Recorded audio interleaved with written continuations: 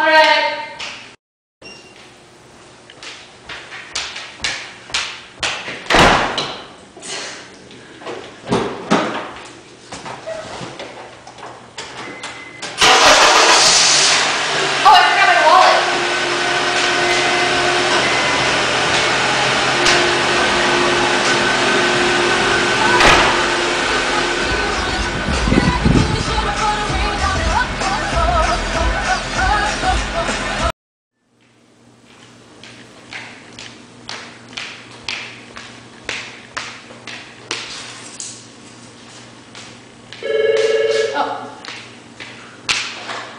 Hello? Hey, girl? Yeah. What? No. She did not say that. Are you serious?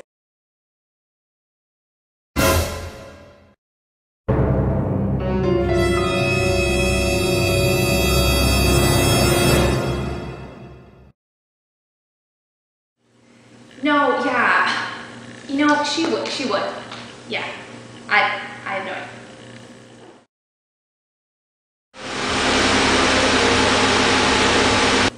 That's gross.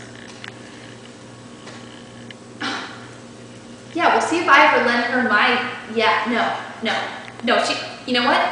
You know, I think she's on the other line right now. Yeah, just hold on a second. Hey, I thought you were leaving. I was. Shoot, I left the car running.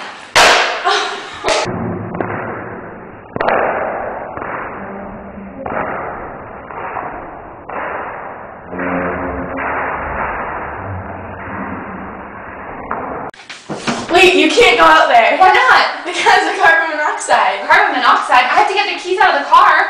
I'll go in real quickly. Okay.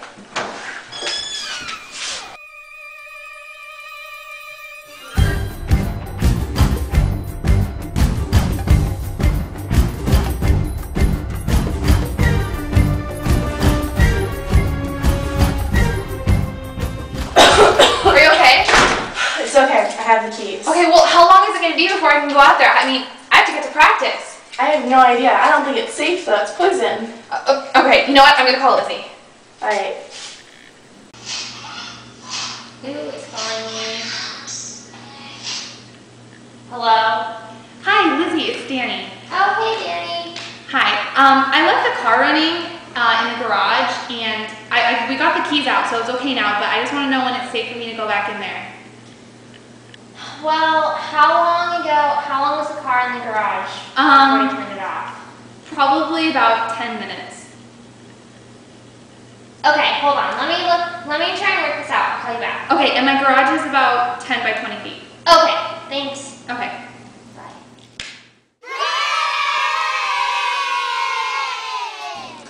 Well, this is actually a really easy calculus concept of exponential decay of the carbon monoxide leaving the garage.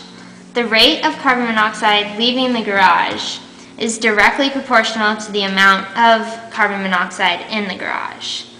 Therefore, d of m over d of t directly proportional to m. Directly proportional simply means that it is equal to some constant times m. The first step to find out this problem is by changing the variables and taking the integral. The integral of d over m is a reciprocal function, so if you integrate d of m over m, it equals ln of absolute value m. And the integral of a constant times d of t is equivalent to the constant times t plus c. Solve the equation for m by changing bases. Therefore, m equals e to the k t plus c. But addition of exponents can be broken up into multiplication of exponents equals e to the kt times e to the c.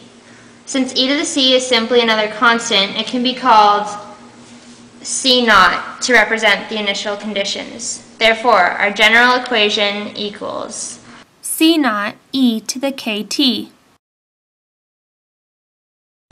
Now let's find the particular equation. The initial amount of carbon monoxide is 12 cubic feet, which is extremely lethal.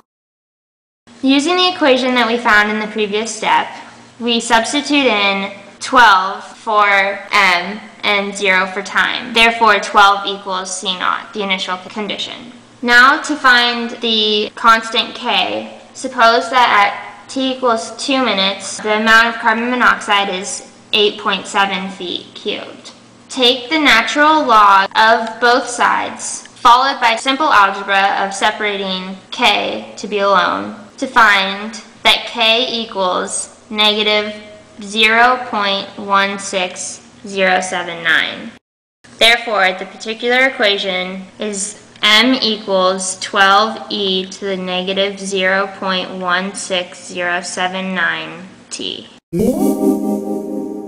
It's safe to enter the garage when the level of carbon monoxide is less than 2.4 cubic feet. Substitute this value in for m, then take the natural log of both sides, followed once again by simple algebra of separating t to be alone, to find out that the time equals 10.01, or 10 minutes and 0.6 seconds.